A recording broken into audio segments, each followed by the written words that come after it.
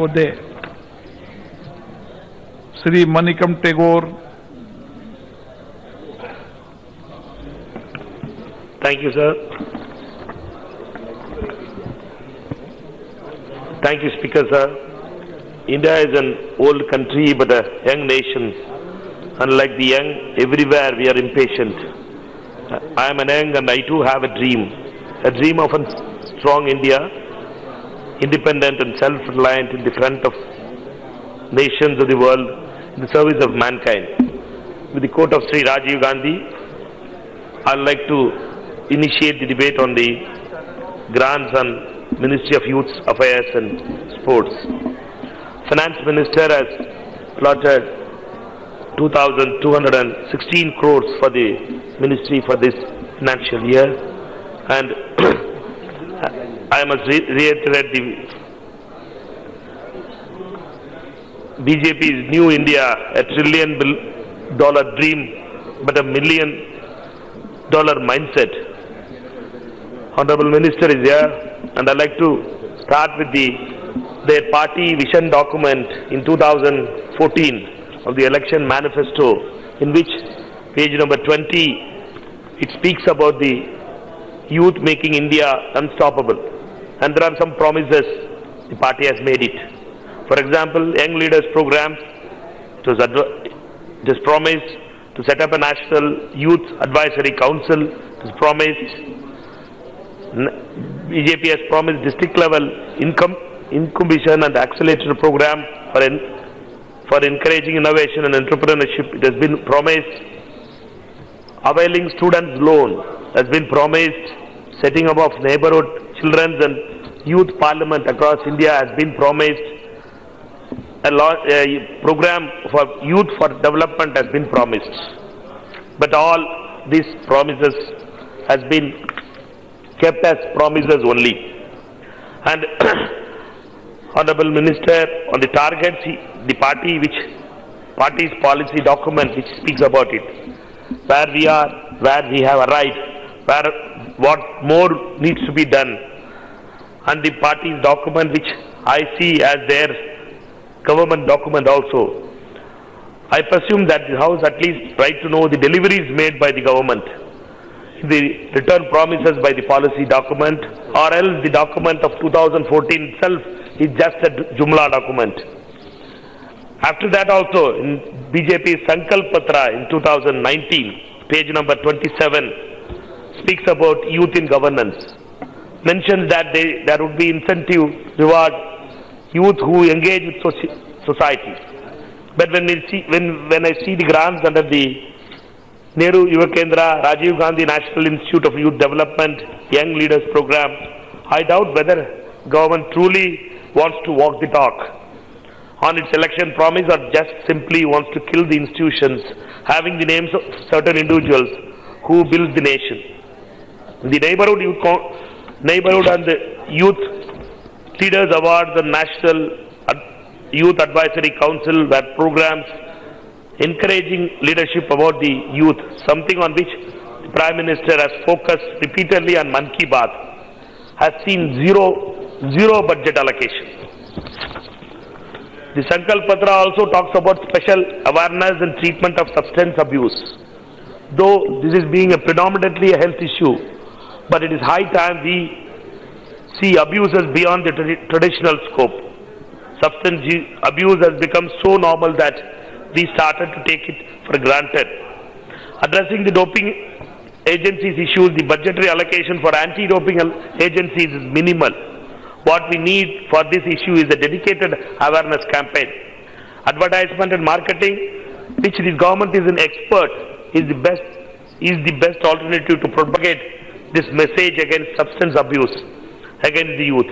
But strikingly, the budget has minimum allocation for such informative spending, which programs like Beti Bachao, Beti Padhao have advertising budget more than the scheme itself. But what I want to emphasize is that we don't want to have a Utwa India just like a Uta Punjab, which was created because of Akali and BJP policies in Punjab. When we speak about youth hostels, it should form the core of the government strategy to boost its Sadbhavana scheme for Jammu and Kashmir students had already seen any capital allocation. At times like this, when the youth of the, especially from the scheduled caste and the scheduled tribe counterparts are traveling across India, it is important that government provides suitable accommodation in the hostels. It's very heartening to see that out of the 80 hostels under the youth hostels, only 50 are in functional stage itself. And I request the Honorable Minister to stay in one of the youth hostels to see how its conditions are.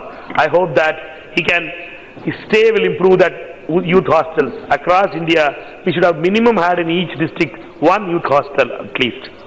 And I'd like to taking to sports the primary agenda of the existence of the ministry. I have stand by the budgetary allocations made by the ministry for several federations responsible to look after the sports in India. 9 crore rupees allocated for hockey, 9.6 crores for National Rifle Association, 1.3 crore rupees to Athletics Federation of India. Is this how we are going to attain our dream to be the top table of the Olympics?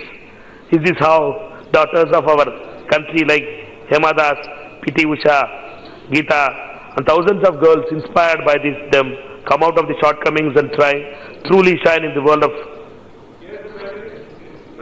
And how long does Modi ji will hide the rags of rich stories of our hard-working sons and daughters, and like Rathoda, my colleague Rathoda also, to take the responsibility, the disasters of Rio Olympics. We need to have a concrete plan, not tweets and challenge videos to make a difference in the field of sports. I'd like to speak about the Nehru Yuvakendra, a pan-India organization which has been receiving at the receiving end of the government's hatred for the Nehruvian institutions. Beyond the poultry token sum of around 257 crore, 39% of the posts in the organizations are lying vacant.